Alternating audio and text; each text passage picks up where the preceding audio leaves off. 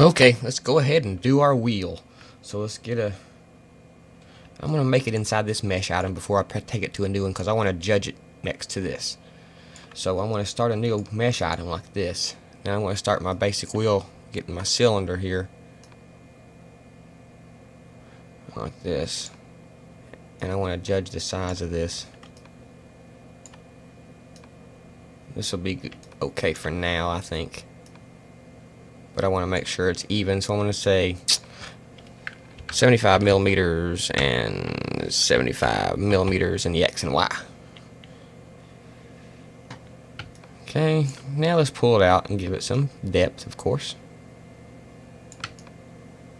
It's my cube has 24 sides in one segment. Okay, that looks okay there. Spacebar to drop the tool. I hear that in my sleep. Spacebar to drop the tool. I don't know why I say that every single time I hit the spacebar. I'm assuming you all know that, but for some reason, out of muscle memory or some kind of habit, I say spacebar to drop the tool. And I say that in my sleep. I hear it in my sleep. I dream about it in my sleep. I don't know what the problem is. I'm hoping it passes. Okay, anyway, sorry to ramble on there. Now we need to make us a little wheel, so let's just go ahead and loop slice up through here. Symmetry count of 2. It gives us a little count there, little cuts around like that. Okay, now we're going to start beveling. So let's click the activate our bevel tool. Hit the B key actually, then click to activate it. And let's bevel this in like this. And I'm going to pull it out a little bit. Like so. Then I'm going to shift click. I'm going to bevel it in some more. And push it back just a hair. Not to make it flat like that, but about like that. Just to give it a little slant. Okay? Then I'm going to shift click again, and I'm going to take it in like that. Then let's shift click and inset it some more. I want to say to about right there. Looks pretty good. Then I'm going to shift click and bring it out. Okay. And before I shift click again, I'm going to go ahead and inset it to give it kind of a cone shape there. Like that. Then we can shift click and start insetting it again. And we'll bring it all the way down to the center here. Shift click and we'll bring us out. That. Okay. Now it looks like we got us a wheel, but we need to brace it up, of course, like we have in all of our previous lessons by using the loop slice. Let's go ahead and bevel that. Shift click and bevel it again. Now if you hit your middle mouse button, it'll do the same size bevel over and over again, which you know can be handy.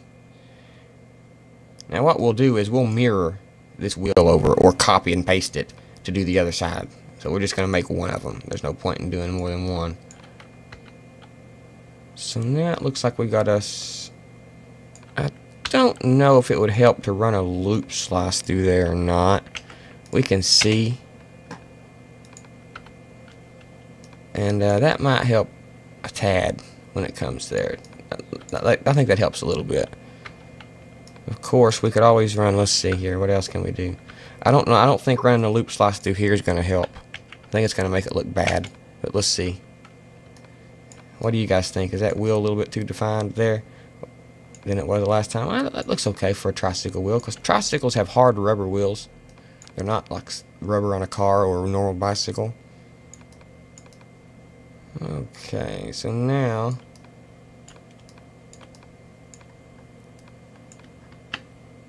what I'm going to do is, let's just see what happens if we mirror this instead of copying it.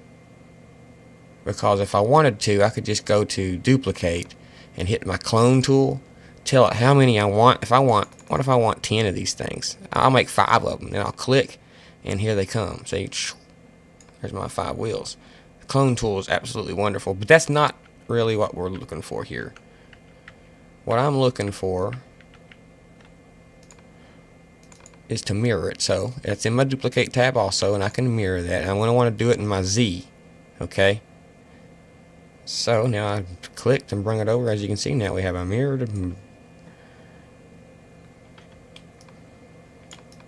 wheel here. We'll bring it over, temporarily put it into place. We'll temporarily put this one into place. And I guess we could bring them down a tad here. Now what I'm going to do is select this one, select these two here like this, bevel them in.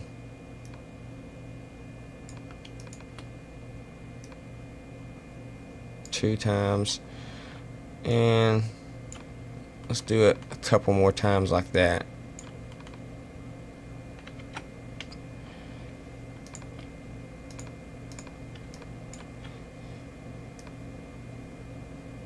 Okay, that brings our bevel down. Now we can bridge these two,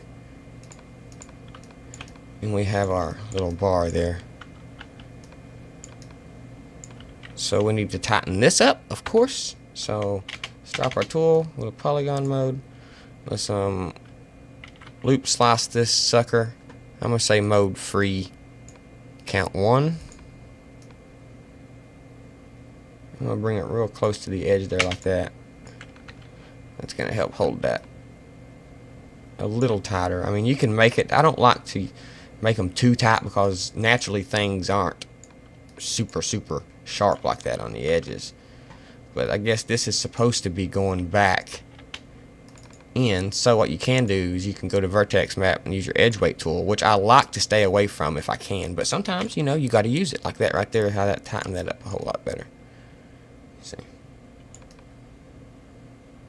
Now let me show you what can happen if I select this and use the edge weight tool and maybe go too far with it.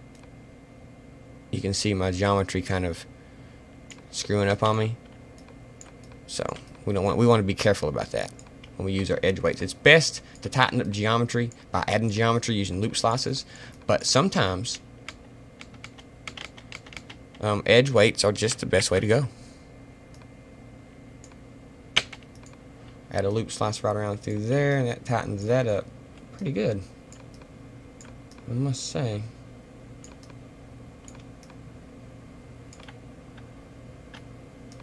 Let's do one more.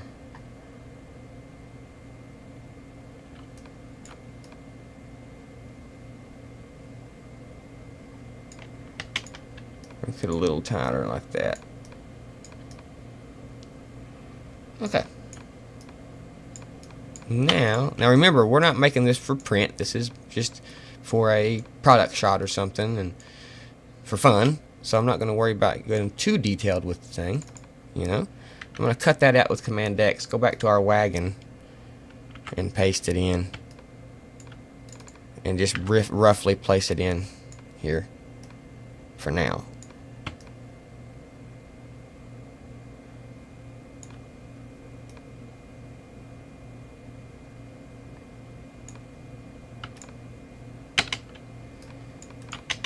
Okay.